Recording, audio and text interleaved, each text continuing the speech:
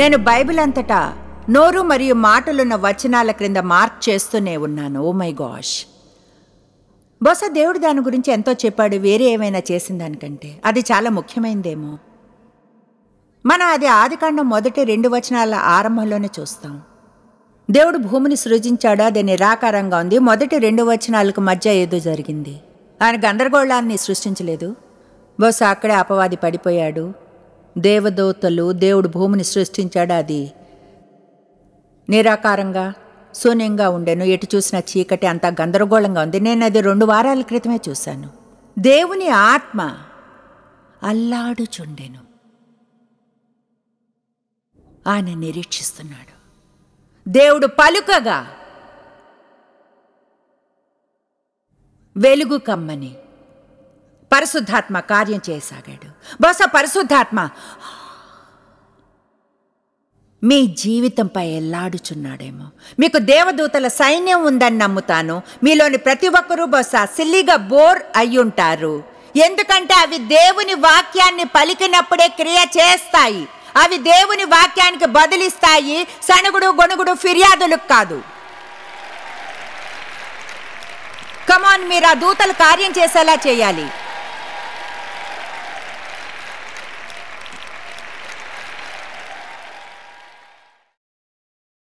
పరిశుద్ధాత్మ తిరుగుచున్నాడు. ఉదయాన్నే లేచి ఇలా అనకండి, మీకున్న ఏముందో దానికోసం మరింతగా మొరపెట్టకండి. లేచి దేవుడు చెప్పేది చెప్పండి. ఇది మారగలదు. దేవునికి ఏది అసాధ్యం కాదు.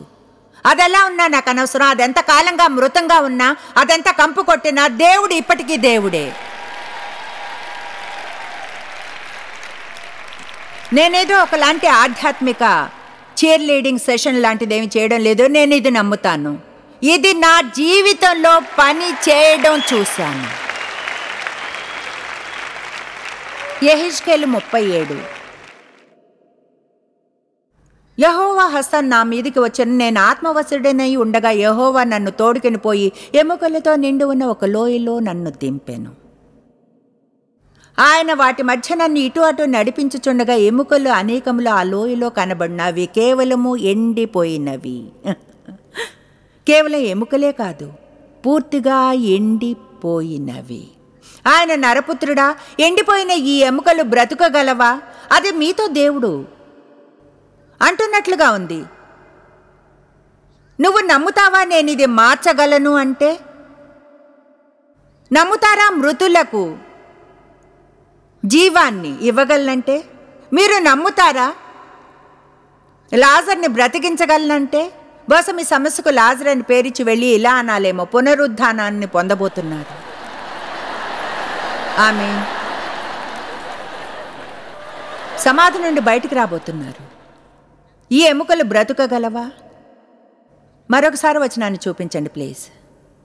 ఆయన అన్నాడు, నరపుత్రుడా, ఈ ఎముకలు బ్రతుకగలవా అని అడుగ్గా, ప్రభువా యెహోవా అది నీకే తెలియనని నేను అంటిని. నాకు అది ఇష్టం, అర్థం చేసుకోండి. అందుకు ఆయన ప్రవచనమెత్తి ఎండిపోయిన, ఓ మై గాష్, ఎముకలతో ఇట్లనము, ఎండిపోయిన ఎముకల్లారా యెహోవా మాట ఆలకించుడి.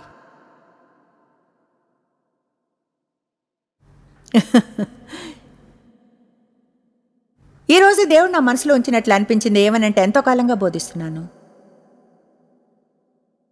తెలుసా, ఇటువంటి విషయాలను ఎక్కువగా చెప్తూ ఉంటాను. ఎందుకంటే నిజంగా ఇది ముఖ్యమైన సూత్రం. నేనెంతో జాగ్రత్తగా ఉండాలి ఆలోచించడానికి ముందు. వాళ్ళు ఇది విన్నారేమో.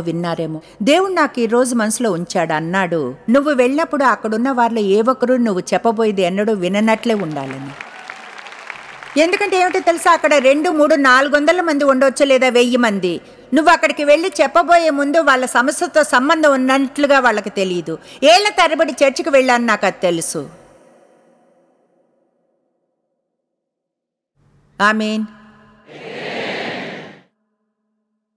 ఈ ఎముకలకు దేవుని వాక్యాన్ని ప్రవచించు.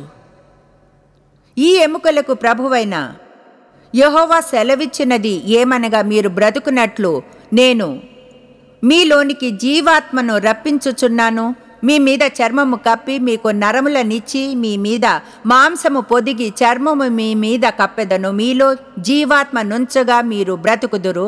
అప్పుడు నేను యెహోవానై ఉన్నానని మీరు తెలుసుకొందురు. ఆయన ఆజ్ఞ ప్రకారంగా ప్రవర్తిస్తున్నా.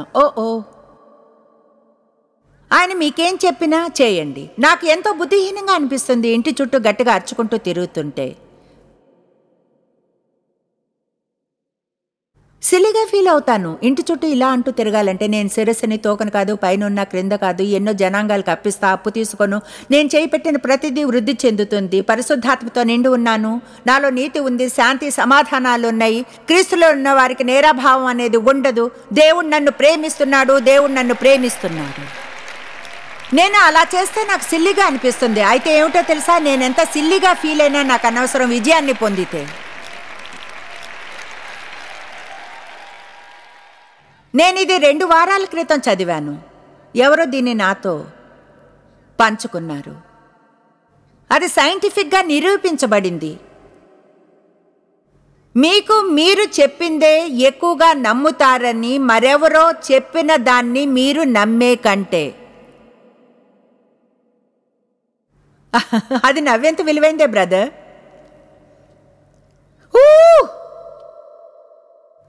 కనుక అదెంత నష్టం. ఇలా అంటే నేను స్టూపిడ్ని, ఎన్నడూ ఏది సరిగ్గా చేయలేను, ఎంతో లావుగా ఉంటాను, ఏం చేసినా సరే ఎన్నడూ బరువు తగ్గలేను, నా దగ్గర ఎప్పుడు డబ్బులుండవు, ఎప్పుడు కొంచెం డబ్బులు వచ్చినా అపవాది దొంగిలించేస్తుంటాడు.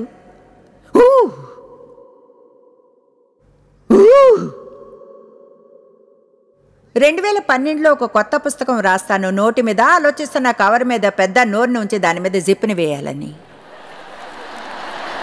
ప్రజలకు అది అర్థం అవుతుంది అనుకుంటారా? నేను ఇలా అంటాను, నోటికి తాళం వేయండి.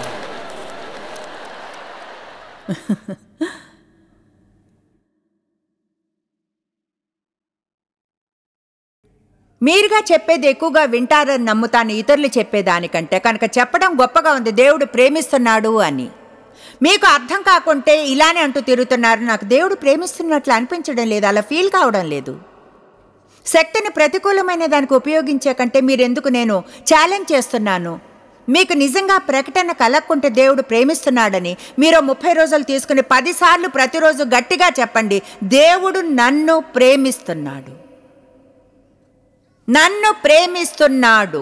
వెళ్ళి అద్దంలో చూసుకుని చెప్పండి, దేవుడు నన్ను ప్రేమిస్తున్నాడు. 30 రోజుల తర్వాత మీకే అర్థం అవుతుంది. చూడండి, ఇది మన సమస్య. మనం వెళ్ళి ఇంకెవరో మనకు వాక్యాన్ని ఇవ్వాలని ఎదురు చూస్తున్నాం, వాళ్లే మన కొరకు అధ్యయనం చేయాలని దేవుని వాక్యాన్ని చెప్పడం. తర్వాత అనుకుంటాం మన భావాలన్నింటినీ కుర్చీలో పార్క్ చేసుకుని కూర్చుని వింటాం కనుక అది మనకు పని చేయాలంటాం. అయితే అది అలా పని చేయదు. బైబిల్ చెప్తుంది, మీరు విన్న సత్యానికి మీరెంత కొలతతో కొలమానంలో ఆలోచనను అధ్యయనాన్ని చేస్తారో అంతే కొలతలో మీకు తిరిగి ఇవ్వబడుతుంది అని. రేపు మీకు అర్థం అవుతుంది ఎందుకని. దేవుని వాక్యాన్ని విన్న తరువాత సాతాను వెంటనే వచ్చి ఆ వాక్యాన్ని దొంగిలించడానికి చూస్తాడో అని. అతడు ఆ పనిచేసే మార్గాల్లో ఒకటి, మీరు చింతించడానికి ఏదో కొత్త విషయాన్ని ఇచ్చి అతడు మీకు సమయాన్ని ఇవ్వడు మీరు విన్నదాని గురించి ఆలోచించడానికి. చాలామంది నాకు ఇప్పుడు చెప్పలేరు గత ఆదివారం చర్చిలో ఏం విన్నారో. చాలామంది అయితే బహుశా నిన్న ఏం బోధించానో కూడా చెప్పలేరు. మీకు అది నచ్చింది అయితే ఏమిటో తెలియదు.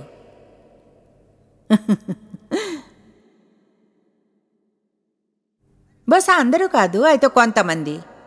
ఎందుకలా? దాని గురించి ఆలోచించనే లేదు. నోట్స్ తీసుకోండి, సీడీ కొనండి, ప్రత్యేకంగా అదే కావాలనుకుంటే దాన్ని వినండి. మీరు అది 10 సార్లు విన్నా నాకు అనవసరం అంటే ప్రజలు ఇలా చెప్తారు, ఆ బోధనా సిరీస్ను 100 సార్లు విన్నాను, అర్థం అయ్యింది అని. ఒక అమ్మాయికి భోజన విషయంలో సమస్య ఉంది. ఏళ్ల తరబడిగా ఆమె ఎంతో ఖర్చు, ఆమె పేరెంట్స్ ఆమెను ఇన్స్టిట్యూషన్లో పెట్టారు ఆమెకు సహాయం చేయడానికి. ఆ విషయంలో ఎంతో ఖర్చు పెట్టారు. ఆమెకు ఒక బుక్ దొరికింది, battle field of the mind. ఆమెకి తిన్న తర్వాత ఆమెకి ఇంకా కోరిక ఉండేది తన్ను సంభాళించుకోవడానికి. ఆమె వెళ్ళి టాయిలెట్ దగ్గర వంగి తన చేతుల మీద కూర్చుని చదివేదట ఈ బ్యాటిల్ ఫీల్డ్ ఆఫ్ ద మైండ్ని. ఈరోజు ఆమె విడుదల పొంది ఇతరులకు సహాయం చేస్తుంది. కమాన్, మీరు కొంచెం రాడికల్గా అవ్వాలి. మీ ఇంట్లో పైకి గట్టిగా మాట్లాడుకోవాలి మైనర్ అనేవారు ఎవరూ లేనప్పుడు. ఎముకలు సజీవమయ్యాయి. రోమన్ 4:17. ఏమో నాకు తెలీదు, ఇది నాకు వింతగా అనిపిస్తుంది. అంటే సిస్టర్ 40 ఏళ్ళుగా చర్చిలో ఉన్నాను, ఇటువంటిది ఎన్నడూ వినలేదు. అవును బహుశా అందుకే మీరు రోజు ఇక్కడ ఉన్నారు, ఏదో కొత్త దాని కొరకు సిద్ధంగా.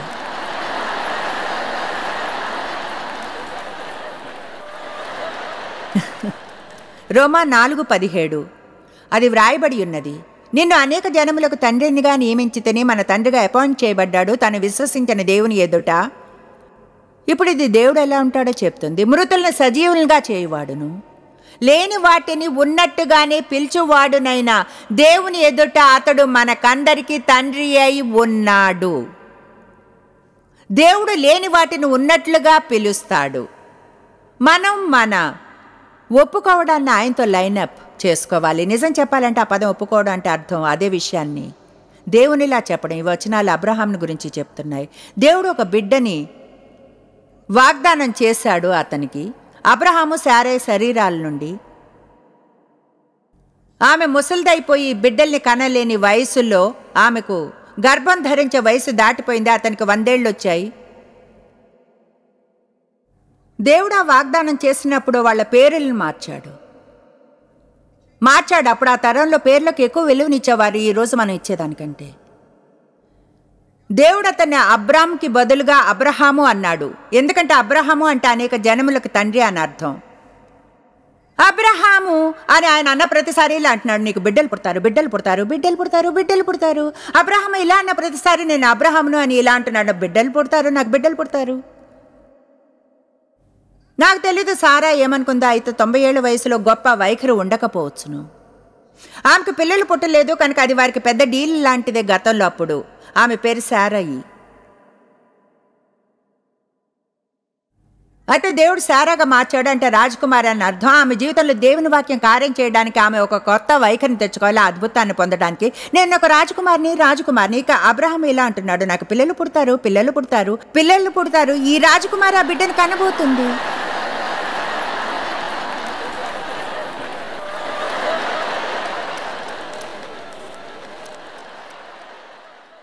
ఒప్పుకోవడాన్ని అలానే ఉంచుకోండి. మీ మనసులో ఉన్నది మీ నోటి ద్వారా బయటకు వస్తుంది. మీరు చింతిస్తుంటే బయటకు వస్తుంది. ఎవరికైనా వ్యతిరేకంగా ఏదైనా ఉంటే చాలా కాలం వెయిట్ చేస్తే బయటకు వస్తుంది. మీకు ఎవరైనా నచ్చకపోతే ఎవరికైనా చెప్తారు. చిరాకు కలిగించేదేమైనా ఉంటే బయటకు వస్తుంది. దాచవచ్చు ఓ వారం లేదా 2, అయితే అది బయటకు వస్తుంది. కనుక మనం ప్రార్థించి ఇలా అనాలి. ఆ తర్వాత మనం అది చేయాలి.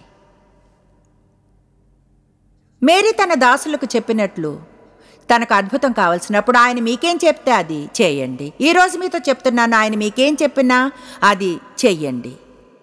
ఇప్పుడు దేవుడు మీతో ఏమైనా చేయమంటే దాని అర్థం ఏమీ ఉండదు. ఒక్కోసారి నాకు తెలీదు మీరు వేస్తే ఎక్కువ కాలం అంటిపెట్టుకుని ఉన్నారో లేదో తెలుసుకోవడానికి. అయితే ఒకలా ఆయనకు విషయాలను మార్చడం ఇష్టం, ఆయన్ని ముందుగానే సూచించడం కష్టం. ఆయన గురించి ముందుగానే చెప్పగలవు, ఒకటి ఆయన గురించి ముందుగా చెప్పలేము. ఆయన స్వస్థపరచిన విధానాన్ని చూడడమే. ఇద్దరిని ఒకేలా స్వస్థపరచలేదు. అంటే ఒక గుడ్డివాడు ఉన్నాడు, యేసు అతన్ని స్వస్థపరచాలనుకున్నాడు. యేసు నేల మీద ఉమ్మి వేసి మట్టిని ముద్దగా చేశాడు. అంటే ఇప్పుడు కమాన్, ఇదేదో అక్కడుంది, అదెలాంటి ఎక్స్క్యూజ్ మీ యేసు, అదంతా ఆరోగ్యకరమైంది కాదు. అంటే మనకు అద్భుతం జరిగితే శుభ్రమైంది పొందగలమా? ఓ కమాన్, మీరెలా ప్రవర్తిస్తారో ఆలోచించండి. వచనం చెప్తుంది, ఆయన మట్టిని అతని కళ్ళ మీద పూసి తర్వాత ఇలా అన్నాడని. ఇప్పుడు వెళ్ళి అక్కడున్న నీటితో కడుక్కో. విషయం ఏమిటంటే గుడ్డివాన్ని ఎక్కడికైనా వెళ్ళమని చెప్పలేరు.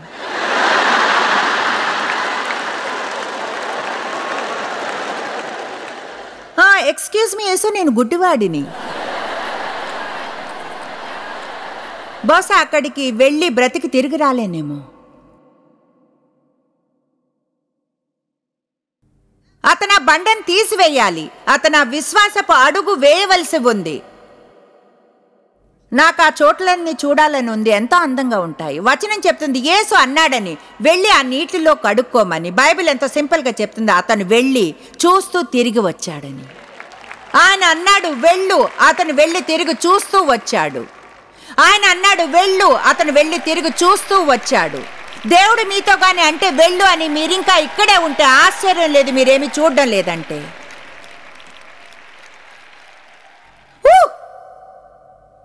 హల్లెలూయా.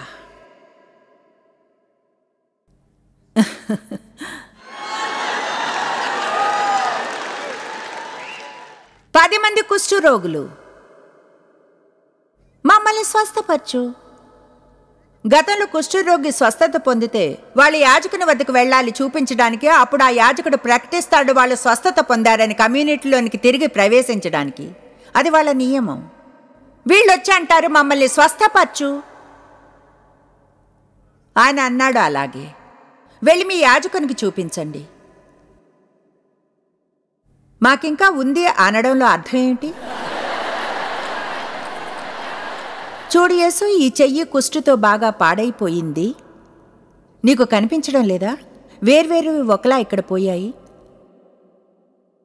అయితే బైబిల్ చెప్తుంది వాళ్ళు వెళ్ళారని, వెళుతూ ఉండగా స్వస్థతను పొందారని. మీరు ముందుకు వెళ్ళాలి. మీరు అంటున్నారు నా జీవితంలో ఏమీ జరగడం లేదని. మీరు పార్క్ చేస్తున్న కార్ని డ్రైవ్ చేయలేరు.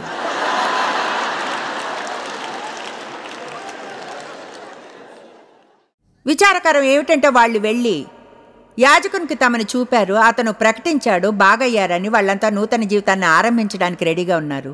10 మందిలో ఒకడు మాత్రమే యేసుకి థ్యాంక్స్ చెప్పడానికి వచ్చాడు. ఎంత విచారకరం అవునా? యేసు ప్రజలకు వాళ్ళకి అవి చేయడంలో అర్థమే లేవనిపించేవి చేయమని చెప్పడం అలవాటు. బండను తీసివేయండి, నేను దాన్ని తీసివేయలేను, అది నాకంటే పెద్దగా ఉంది, దాన్ని తీయలేను. అంతేకాదు ఎన్నో రోజులుగా మరణించున్నాడు, కంపు కొడుతున్నాడు, నేను ఆ రాయిని తీస్తాను, అది ఘోరమైన కంపును తెస్తుంది. అతన్ని ఎందుకు మరణించేలా చేశావు? యేసు విశ్వాసం కొరకు చూస్తున్నాడు. మీరు అనవచ్చు నాకు విశ్వాసం ఉందే, అయితే కమాన్నో. ఎవరైనా దాన్ని చూడగలరా? నోటితో ఉంది అన్నంత మాత్రాన్న అర్థం ఉండదు. మీ విశ్వాసం చూపించండి. మీ నోటి నుంచి విశ్వాసం రావడం వింటున్నాను, ఇంకా సందేహం అపనమ్మకం కూడా.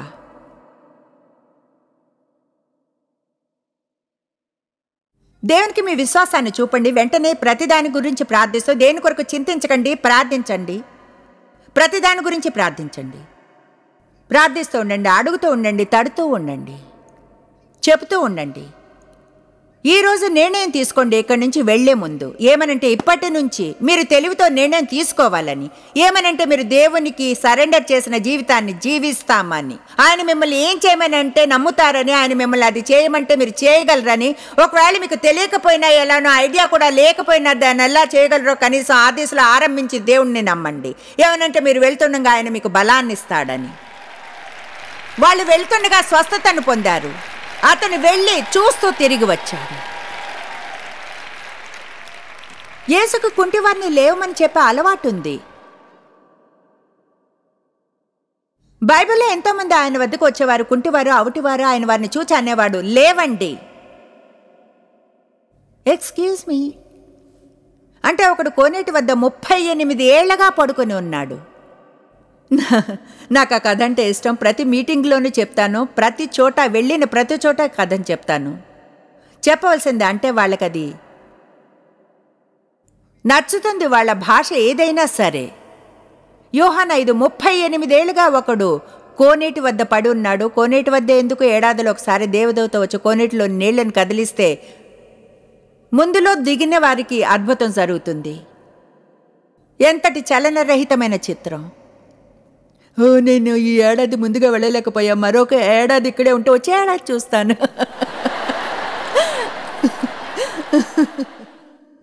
యేసు వచ్చి ముందే అక్కడ ఎంతకాలంగా ఆ స్థితిలో ఉన్నాడో తెలిసిన అతన్ని చూశాడు. బైబిల్ చెప్తుంది ఆయన ఇలా అన్నాడని. ఇలా ఎంతకాలంగా ఉన్నావు? ఆయన ఆశ్చర్యపోతా, అది ఆయన ఆశ్చర్యపరిచింది. అతను చెప్పింది 38 ఏళ్ళుగా. అంటే నిజంగా చాలా ఎక్కువ. కనుక చెప్పగలను మీ గందరగోళంలో ఎంతకాలంగా ఉన్నారు.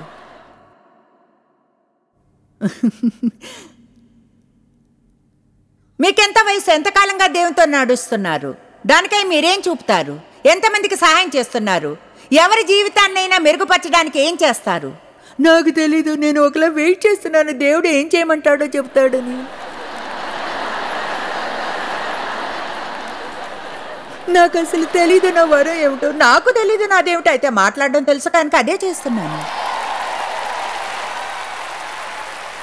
ఆమేన్. మీరు చేయగలది ఏదో తెలుసుకుని మంచిగా చేస్తూ ముందుకు సాగండి. హల్లెలూయా.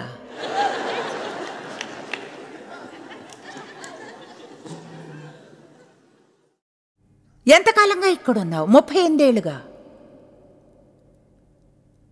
అన్నాడు. అయ్యా, నాకది ఇష్టం. అయ్యా, నీళ్ళలోకి నన్ను దించేవారు ఎవరూ లేరు. మొదటి తప్పు. వెయిట్ చేస్తున్నాను ఎవరైనా వచ్చి నా కోసం అలా చేస్తారని. నాకెవరు మీరు అనొచ్చు, ఇప్పుడు ఆగు జాయిస్ అంటే అతడు కుంటివాడు. మీకో విషయం చెప్తాను, 38 ఏళ్లలో నేనైతే దేకుతూ వెళ్ళేదాన్ని. అలా దేక్కుంటూ కోనేటి అంచుకు చేరుకునేదాన్ని. యేసు తర్వాత ఏడాది వచ్చినప్పుడు నా వైఖరిలా ఉండేది. ఇదిగో ఇదే, ఇంకో ఏడాది ఇక్కడ ఉండను, నేను పడుతున్నాను, నువ్వు స్వస్థపరచుకుంటే ఇక్కడే చచ్చిపోతాను. కమాన్.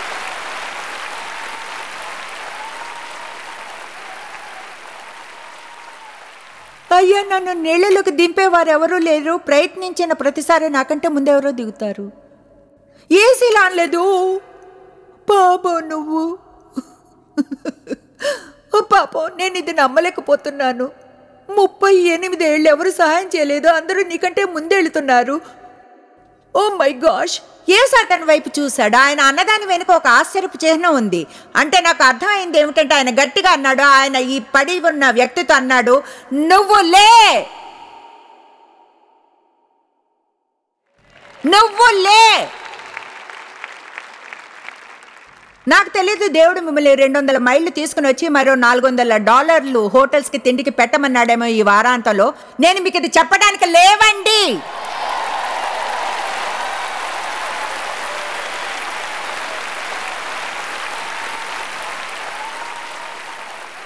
యేసు తర్వాత చెప్పింది నాకు ఇష్టం అన్నాడు, లేచి నీ పరిపెత్తుకున్నాడు. నాకు అది ఇష్టం. ఇంతకాలం చేసిన గందరగోళాన్ని శుభ్రం చేయండి. కొంతమంది లేచారేమో, అయితే గందరగోళాలను దేవుడు చేయమన్నట్లు శుభ్రం చేయలేదేమో. కొంతమంది ఉన్నారేమో, వెనక్కి వెళ్ళి కొన్నిటిని సరిచేయాలేమో, అయితే మీరు దేవుడు చెప్పిన ఆ భాగాన్ని చేయడం లేదు. మీ రాతిని కదిలించడం లేదు, నిరీక్షిస్తున్నారు పునరుద్ధానం కొరకు. కమాన్. అయితే మీ వంతెన చేయడం లేదు.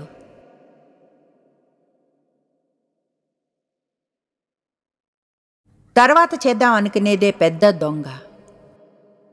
మోసమైంది. ఎందుకంటే అనుకుంటాం నేను అది చేస్తాను, నేను దాన్ని చేస్తాను. అయితే ఎప్పుడు చేస్తారది?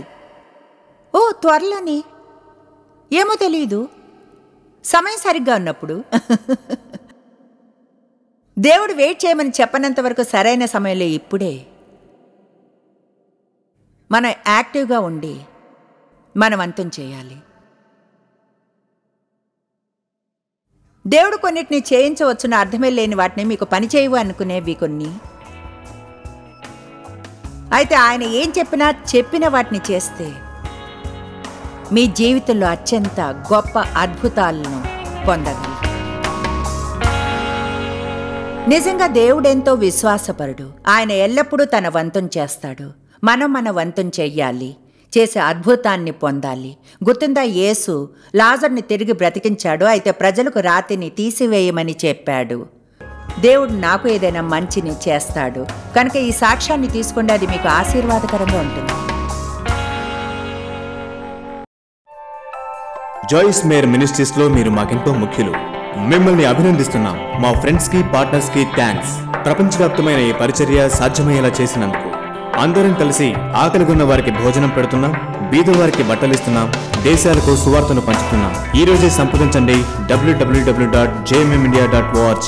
ప్రార్థనా నివేదనల్ని మాతో పంచుకోండి. మా సాధనాల గురించి తెలుసుకోండి. జాయిస్ సభల షెడ్యూల్ని తెలుసుకుని మాతో పార్ట్నర్ అవ్వండి. ప్రపంచమంతా క్రీస్తు ప్రేమను పంచడానికి.